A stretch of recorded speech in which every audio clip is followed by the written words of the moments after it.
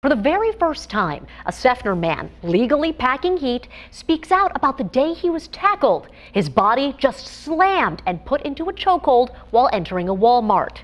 In a story you'll see only on 10 News, reporter Tammy Fields explains he's convinced it wouldn't have happened if he was white. I'm thinking that it was a racist situation. Clarence Daniels says he never knew what hit him. Who is this person?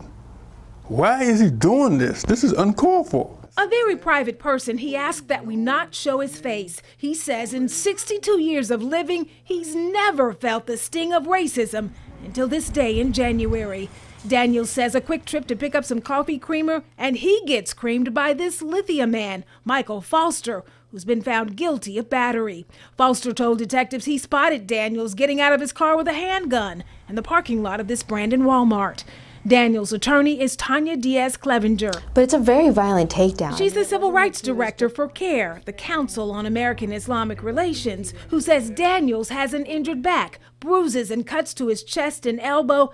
Adding insult to injury, other shoppers believe Daniels was a threat too because Foster was yelling at the top of his lungs. As he's yelling, you know, he has a gun, he has a gun. But there was one problem. I said, listen, I have a concealed weapon, I have a license. He put his hand over my mouth. Daniels says fellow shoppers actually stepped in, taking his handgun out of its holster and passing it around until sheriff's deputies arrived.